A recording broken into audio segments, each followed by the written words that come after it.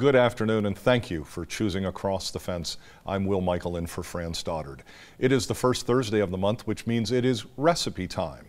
To begin, we're reminded that many of our friends and neighbors are recovering from July flooding. Sharing food or a simple recipe with those who are impacted can mean an awful lot. And that's especially true for those who've lost all or part of their summer garden. If your garden is thriving, share some of your fresh-grown food with those who've lost theirs. Now, some garden crops are already in and others are still growing. Chef Marco's been out in the garden and he's now in the kitchen, preparing recipes using some summer vegetables. Thank you, Will. Hi, I'm Marco Ayala, and I'm here to share another recipe with all of you. And Will is correct. I am very excited about the summer because, well, summer is when we get all those fresh veggies from our garden, and we kind of like change our diet to be somewhat healthier, which is a win-win because we get fresh veggies and we also get all the nutrients from them. This weather has been a little iffy. It's been raining a lot. In fact, a lot of our neighbors in southern Vermont and different parts of the state have been very affected by the rain. However, well, the plants are actually kind of liking all this rain, so we're getting a bounty of veggies out there. In fact, my tomato plant is completely out of control. So thinking about the fact that I have a lot of tomatoes and I have a lot of fresh veggies coming in either from neighbors or friends, well, we then have to ask ourselves, what are we doing with these fresh veggies? You can either can them and preserve them for the future, but you can also make some recipes that are fresh and are ready for your table. And that's how I decided to make something with all those tomatoes and cucumbers. And I came up with a Greek salad. And I call this the best Greek salad because it's so easy to make and the vinaigrette is absolutely delicious. Let me tell you how to put it together. First, you're going to take 1 pint grape or cherry tomatoes and you're going to cut them into bite-sized pieces. So either half or quarter. Then you're going to take 1 cucumber, you're going to peel it, and then you're going to slice it and cut those slices in half.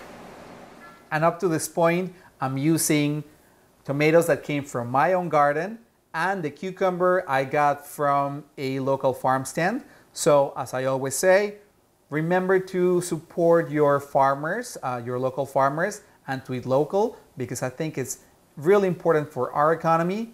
And most importantly, you know exactly where those veggies came from. Next, you're going to take half a red onion and you're going to thinly slice it. And yes, this onion was pretty powerful.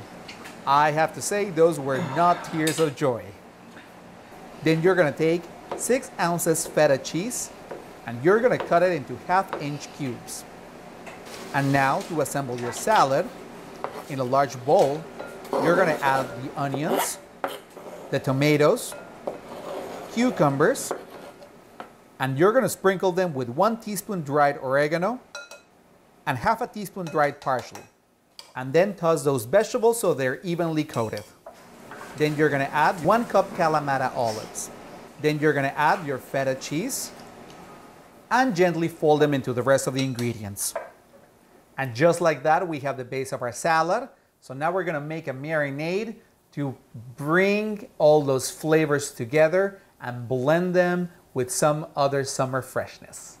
You're going to add the juice of 1/2 lemon, 1/4 cup extra virgin olive oil, 2 tablespoons red wine vinegar, a pinch of kosher salt, and a pinch of black pepper. And you're going to either whisk it or shake it until all the ingredients are combined and emulsified. And then you're going to add it to your salad. And look at that. Does that not look delicious? And the fact that all these veggies came from a local garden makes it even better. And I am admittedly not a great gardener. However, I do take advantage of the Master Gardener program that UVM Extension offers. They answer all of my questions when it comes to gardening. And on their website, they have tips, they have like a lot of resources, and you can actually enroll in their programs and become a master gardener yourself. Okay, so now that we have salad, now it's time for the main dish. And what other vegetable is plentiful in Vermont during the summer? Zucchini, of course. And I remember when I first moved to Vermont many years ago, someone told me as a joke that vandalism around here is finding a whole bag of zucchini in the back of your car because some neighbor left it there because they had way too many and nobody else will take it. And I'm telling you, with recipes like this one, I will take all that spare zucchini from your garden because this cheesy mozzarella zucchini quiche is the stuff of dreams. It is so good, I wish you could smell it, and it's super easy to make because we're taking a few shortcuts. So let me tell you how to put it together. First, you're gonna spray a pie pan with non-stick spray. Then you're gonna unroll your crust and crimp the edges nicely. Then, for the filling, you're gonna chop 1 onion. And then you're gonna thinly slice zucchini until you get 3 to 4 cups. In a medium saucepan, you're gonna add a little bit of oil and 3 tablespoons butter. Once the butter is melted, you're gonna add 1 teaspoon dried basil, 1 teaspoon dried oregano, and you're gonna let them cook until they're fragrant. Then you're gonna add your chopped onion and cook it for about 3 minutes until it's translucent. Then you're gonna add your zucchini and cook it until it's tender but not mushy. And that is the most important part of this recipe. You don't want to overcook that zucchini because, well, if you overcook it, by the time you put it in the oven with your quiche, it's just going to look like a mush. Then to a small bowl, you're gonna add half a cup milk and 3 eggs. And you're gonna beat them until they're well combined and pale yellow. Then to your crust, you're gonna add 2 cups mozzarella cheese. You're gonna top it with your veggies. And finally, you're gonna add your egg and milk mixture. Bake it at 400 degrees for 40 to 60 minutes or until a knife inserted near the center comes out clean. And I don't want to toot my own horn, but look at that quiche. It looks absolutely beautiful. And it is that easy to have a meal that uses some of those fresh veggies that you have in your garden, and that is delicious and nutritious, which is one of the most important things. So we're gonna put it here in our plate, and then we're gonna add some of our salad to make it a whole meal. All these fresh veggies that you know exactly where they came from. And as I said, it's just a refreshing change from all those processed foods. So since we're kind of like being really good with eating our veggies and everything, I decided to splurge a little bit with the dessert. So I decided to make a banana bread cobbler. And I know that bananas are not necessarily something that you're growing in your backyard, but bananas are, available most of the year, and right now they're actually kind of fresh at the grocery store. So let me tell you how to put it together. To a bowl, you're gonna add 1 cup self-rising flour, 3/4 cup sugar, 1 cup milk, half a cup melted butter, and you're gonna whisk it until well combined. Then you're gonna take 4 medium-sized ripe bananas and you're gonna slice them. Then you're gonna add the bananas to your batter and fold them carefully. This is gonna come out almost like banana bread in a way. That's why it's a banana bread cobbler. To make it a cobbler, obviously, we need to have a streusel topping. So let me tell you how to put that together. In a medium-sized bowl, you're gonna add half a cup self-rising flour, 1 cup uncooked regular oats, half a cup light brown sugar, half a cup softened butter, and then you're gonna mix it. You can either use a fork, but I prefer to take my ring off and use my hands to incorporate it all.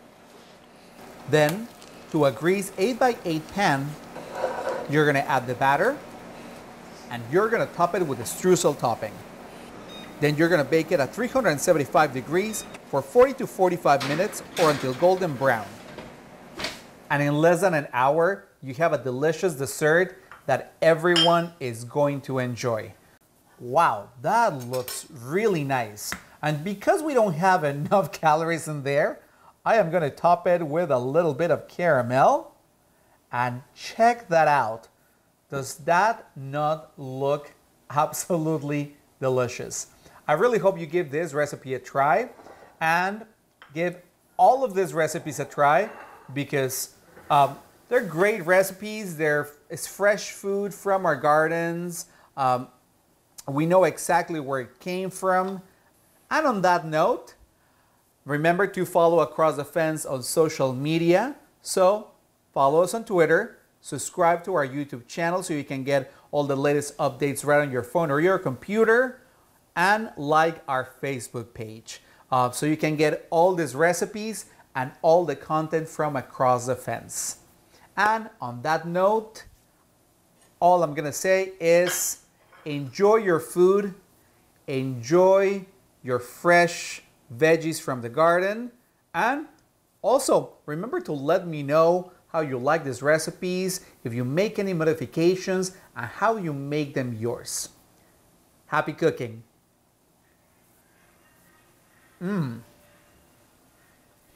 Always something tasty and timely from the kitchen of Chef Marco. Thank you, Marco.